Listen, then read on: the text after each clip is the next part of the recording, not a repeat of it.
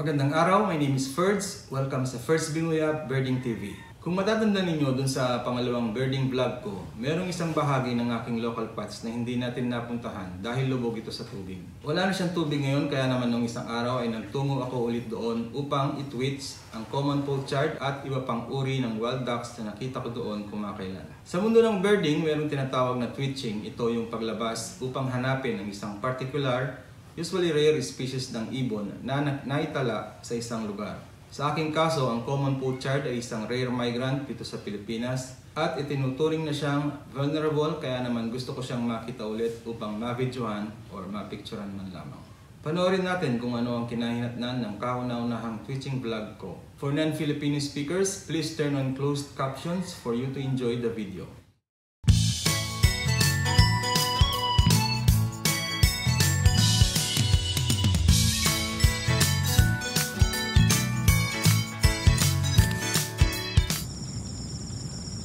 Ito yung part na nakita nyong lubog sa tubig noong isang araw. So makikita nyo nagsisimula na yung mga magsasaka na i-prepare ang lupa para sa pagtatanim ng palay. Malapit na tayo sa lugar. Mga 100 steps na lamang ito. So tinanggal ko yung sapatos ko dahil hindi pala siya magagamit dito. Yung iniiwasan lang natin ngayon ay ang makatapak ng suso, especially yung dried shell nila na basag na. Sandali, wala tayong dadaanan yata dito. So sa likod ng mga talahib na yan ay isang fish pond at dyan hopefully makakita tayo ng mga wild ducks. Hanapin na natin yung daan patungo sa loob. Okay, ito na yung fish pond na sinasabi ko. Malit lang naman siya, hindi naman siya ganun kalaki, pero dito sa amin tinatawag na fish pond yung mga to. So meron tayong good news at bad news. Ano ang gusto nyo unahin? Unahin na natin yung bad news. Wala akong nakitang kahit ni anino ng wild ducks. Maraming ibon na flash ko, mga moorhens, barred rail, maraming mga munyas at bulbul, yellow-pended bulbul, serrated grassbird. Pero yun nga, walang wild ducks. Kita nyo naman yung lugar. So nung wala pang nagpupuntang tao dito, sigurado talaga na may mga wild ducks sa bahagi nito. Dito ko nakita yung dalawang Common Pochard na lumipad, babae yung napicturan ko, at yung isang flock ng Northern Shoveler, siguro nasa 20 plus yung mga yon. At may mga nakita rin akong wandering whistling ducks. Malamang na malamang dito sila sa fish pond na ito naglalagay nung mga panahong wala pang mga tao. Pero sabi ko nga, meron din akong good news. Nakita ko dito yung peregrine falcon. Napicturean ko siya kanina, malapit lamang, pero hindi masyadong maganda tong liwanag dahil maulap. Pero nakita ko siya at hindi pa siya lumayo, bumaba lang siya malapit dito. So may chance pa tayong mapicturean yun ng mas maganda. Siguro siya na lamang yung itatwits natin sa araw na ito. Peregrine falcon, pinakamabilis na hayop sa balat ng lupa. So for the meantime, umupo muna tayo dito inconspicuously. Uminom ng mainit na energen, yung oatmeal, at hintayin bumalik yung falcon. Pero mamaya lilipat tayo sa mas tagong pwesto.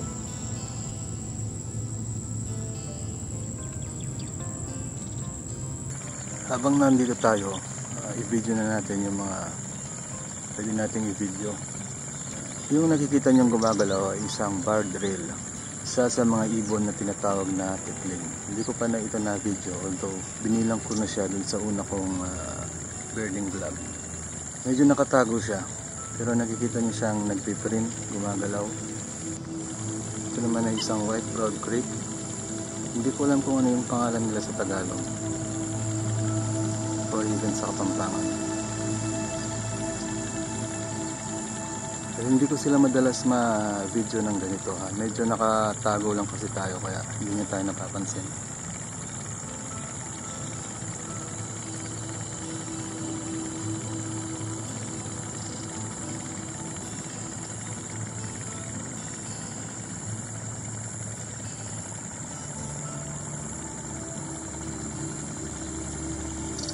At medyo natatakpan ng mga dahon, nasa foreground yung mga dahon, kaya ganito na medyo malabo ang nakikita ng video. Mayroong mga dahon sa harap natin.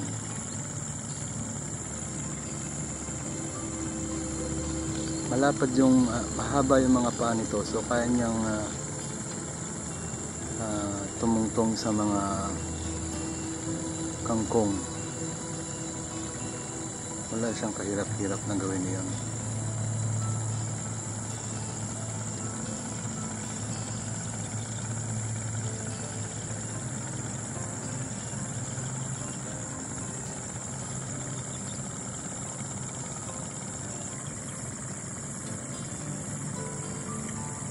So mas lumapit pa yung white frog creek. Kitang kita naman natin yung kanyang brow.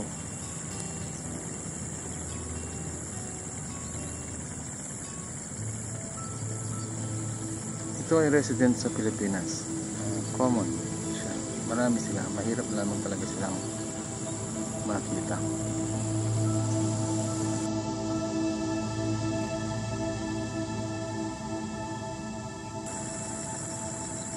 Isang juvenile na common moorhen or Eurasian moorhen. Nasanay kasi ako sa common moorhen, pero recently pinalitan ng eBird yung kanilang pangalan, ginawang Eurasian moorhen. So ayun, minsan natatawag silang common moorhen, minsan Eurasian moorhen, although tama namang parehas yung mga yun.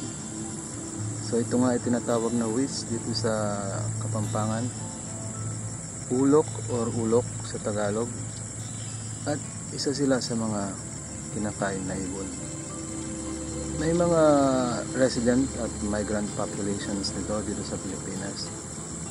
So sa panahong ito marami sigurong migrants, kaya marami talaga ang mga to.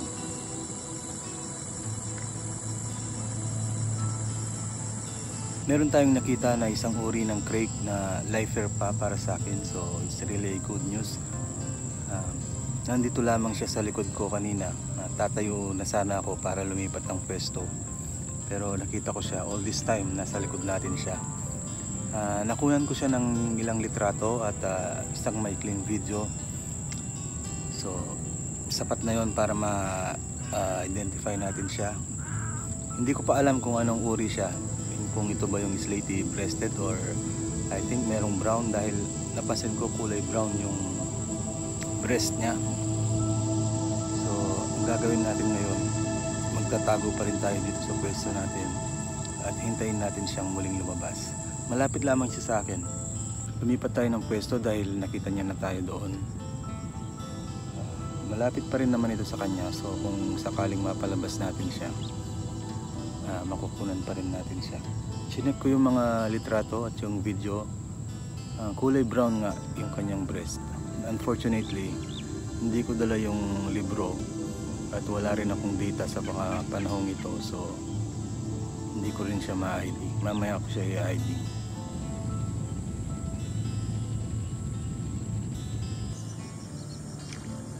Baba ka muna.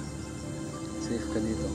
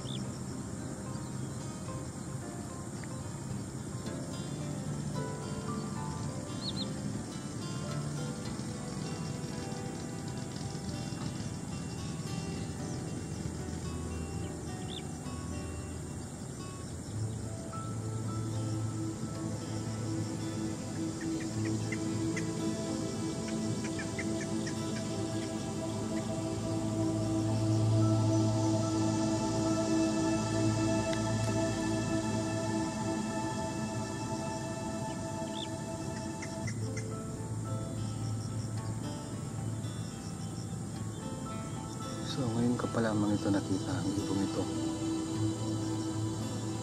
At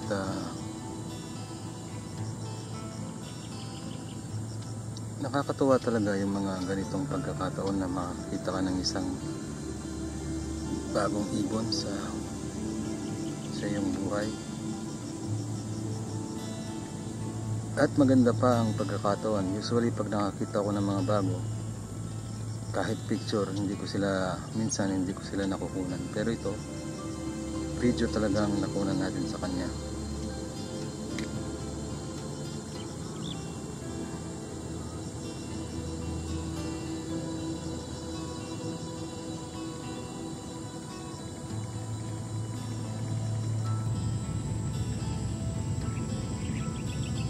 Total, nakita na natin ng maayos yung creek. Iwan na natin siya para pumayapa na yung kanyang buhay. Subukan natin tingnan yung iba pang bahagi ng lugar na ito. Baka sakaling makita natin yung falcon, or even better, pati na rin yung mga wild ducks. Ito yung kabilang bahagi ng fish pond. Akala ko fish pond din siya, so hindi na pala. Sakahan na pala siya.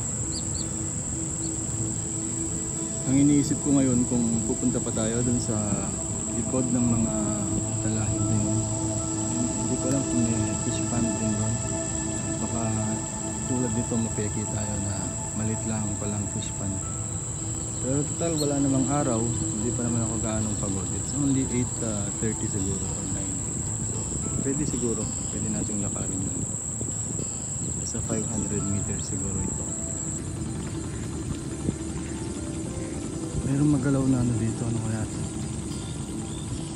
Buhaya na pala ito. Hindi natin kung anong lilipad. Oops, isang cinnamon bittern. Kita nyo ba? Ganda niya, oh. Kakainis yung mga cinnamon bittern na to. Ang bilis nilang magtago. Ayan yung cinnamon bittern. Unfortunately hindi yata siya maayos na nakikita. Maganda din yung bittern na ito. Kulay brown, reddish brown, kaya tinawag siyang cinnamon. Or pwede ring chestnut bittern. Common din sila dito, though mahirap silang picturean, lalo pat videohan. Isang yellow bittern.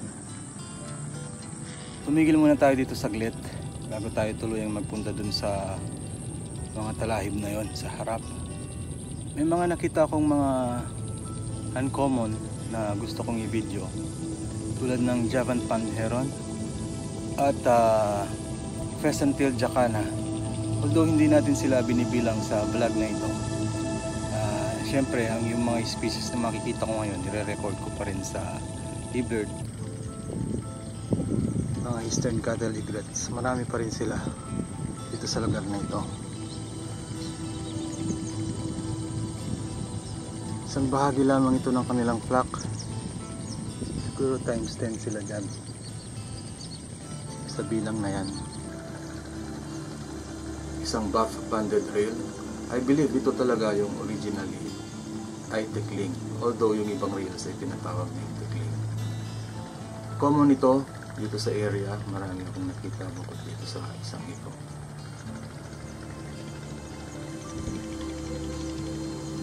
Isang zebra dove.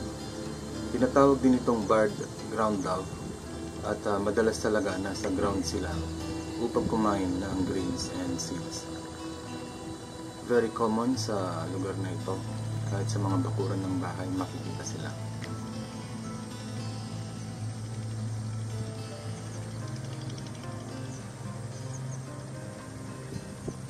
So andito na tayo, and I believe fish pond nga siya, or some sort of.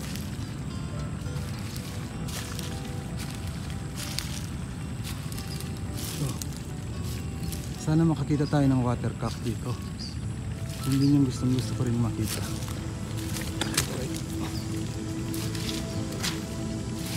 And although hindi na siya sa akin, hindi na siya na-lifer dahil nakakita na ako dun dati, pero hindi ko pa na-picturean ng maayos or video. Hindi pala siya fish pond, wala siyang hukay, hupa rin siya. So tingnan pa rin natin. Malay naman natin na nandito yung mga hinahanap natin ng mga ibon. So ayan siya, parang palayan din pala siya na napapalibutan lang ng mga talahib.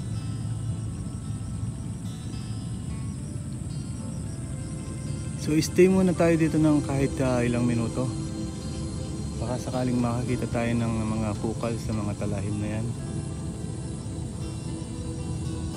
Hindi pa ako nakapakita sa inyo ng kukal. May dalawang uri akong nakikita dito, yung Philippine kukal at lesser kukal. Ewan ko, sa mga panahong ito hindi ko sila nakikita.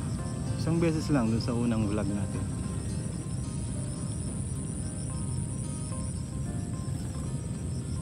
Mga crakes, marami ulit sila dito, pero nagsitakbuhan na pabalik sa mga talahib. White-browed crakes. Yung falcon hindi na nagpakitang muli, hindi na natin siya nakita. So yung tinitweets natin, hindi natin nakita yung kahit isa sa mga ducks. Wala tayong nakita dahil siguro dahil may mga tao na dito. Inaayos na nila. Meron pang isang raptor dito, isang ibong mandaragit. Kanina habang pinipicturan ko siya, inisip ko siya yung babaeng pied harrier na nakita na natin dati. Pero nung reviewin ko yung mga litrato, hindi ako sure kung pied harrier nga siya o isang eastern marsh harrier. So mamaya ko pa masisiguro kung ano yung species talaga siya. Maghintay pa tayo ng ilang saglit dito, baka sakaling bumalik pa siya at makakuha ko ng mas magandang litrato. Sinubukan kong lumapit kung saan ko nakita yung harrier. Nakita ko naman siya, kaya lang hindi ko na siya na-picture. Hindi ako makapag-focus dahil sa mga talahib. Isang blue-tailed bee-eater, isa sa pinakamakulay na ibon na nakikita ko dito sa amin. Very common sila sa lugar na ito at madali lamang silang makita. Kukunin ko na rin yung chance na ito para makapagpaalam. Dito na natin tinatapos ang ating unang twitching video. Hindi natin nakita yung mga tinitwitch sana natin, pero masaya pa rin ako at lumabas ako ngayong araw dahil nakapagtala tayo ng isang panibagong lifer. Yun lamang ay sapat na para sabihing successful itong paglabas na ito. Actually kanina tinatamad talaga ako kagabi pa at hindi talaga ako sigurado kung lalabas ako ngayong araw. Kanina paggising ko, buti naman sinipag ako. Nakita ko yung araw medyo makulimlim, pero sabi ko sa sarili ko, total gumising naman na ako ng maaga, so tuloy ko na. So maraming salamat sa panonood nyo nitong aking video. Check nyo na rin yung iba pa. Sana hindi kayo magsawa at kung nagustuhan nyo itong video, please like at mag-subscribe na rin sa aking channel. Ring the notification bell para agad nyong malaman tuwing may mga bagong vlog ako. Maraming salamat ulit at see you next time.